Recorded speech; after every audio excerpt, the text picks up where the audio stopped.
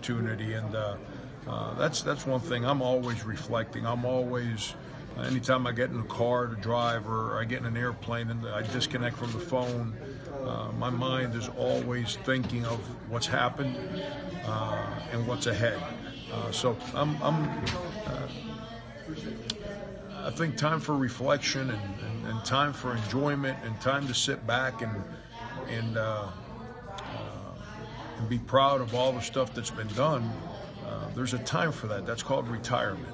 And while you're still working, you got to continue to build, and you got to be worried about the next day. And I know I'm real proud. I'm real proud of our guys. But I don't know if I'll ever sit back and enjoy, because the second I sit back and enjoy, there's another team in this league that's going to pass us, and then I'm not going to have a lot of fun again. You mentioned excitement. Do you feel like there's an increased amount of